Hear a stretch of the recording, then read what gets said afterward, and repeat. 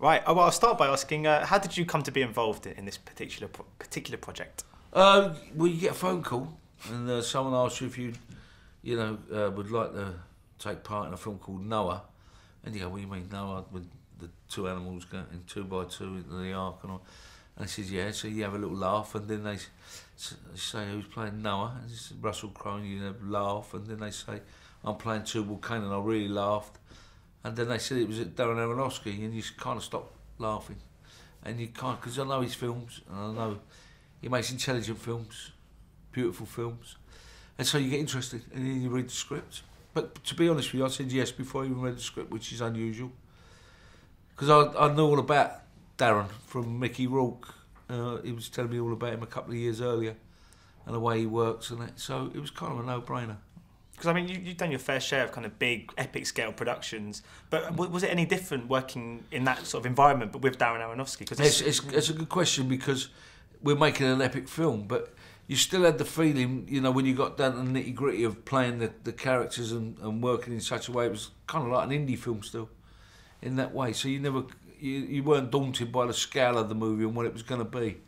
So in that way, it was, because I guess the big blockbuster movies sometimes are quite weak on the script, or it's car chases and not too much intelligence going on.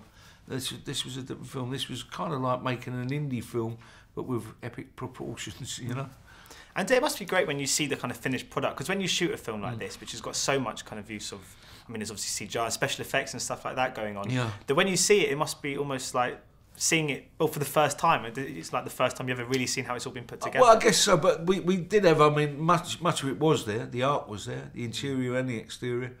The camps were built, so you had all that to go with. Yeah, with the angels, the rock angels, we had like poles with balls on and all that kind of stuff.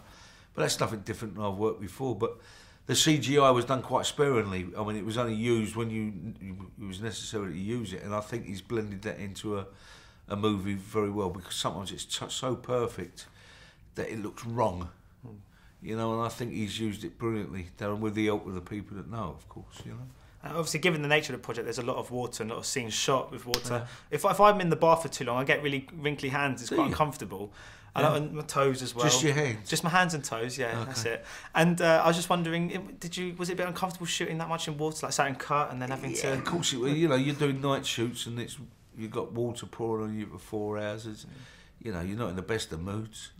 But you're lucky enough that you can drive home early in the morning or get driven home when you get into a hot bath and drink a drop of whiskey and you feel all right. You start smiling because you've had a good day at work, And it must have been quite a really fun role to get your head around, because he's so kind of villainous, but there's something to him as well. It's not just your out and out. That's the beauty of working with Darren, because what's on the page ain't necessarily what you're going to do. I mean, on the page he's a villain, but I felt and was talking it through with Darren that there was more to the man. I saw him more of kind of like Noah.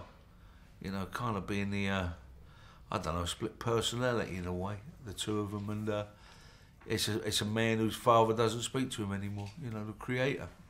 The kings in those days thought they were from the gods anyway, so when Dad stops talking to you, the kid, it's going to push him to the dark side a little bit, I think, So we messed about with that, and I thought about some other ideas. It was great just bringing that stuff to the table, and there was a lot more that I brought, but probably a little bit way over. And so, by the time you cut it all back, you find yourself the character, and it was they had something to offer to the story and the film. I think I saw him as humanity. He was humanity, what we are, and the good and the bad. But maybe that's because I agreed with a lot of what he was saying, but when you stand back and look at it, you think, well, that's maybe our problem. That's what we are.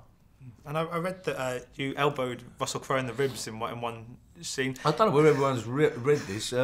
We got some knocks, and it was unimportant, really. We had... Working with Russell was fantastic. Standing next to him, you're in safe hands, So next up, you've got Lords of London, which looking forward to. Lords of London was a film made by a mate of mine. I'm in it for about 10 minutes, I think. I went in and done him a favour, and he's made a beautiful little film about his a guy growing up and thinking about his father. It must be great for you to move between big blockbusters and the more independent. Absolutely, flicks. yeah. absolutely. That's what it is, you know. And sometimes you find the most interesting roles in the smaller movies, but then again, you work on a film like this, which is a major film, blockbuster, with a great script and great directors and great actors, that you feel the same about. And this is one of them. Well, thank you so much for your time today. Thank you, much appreciated.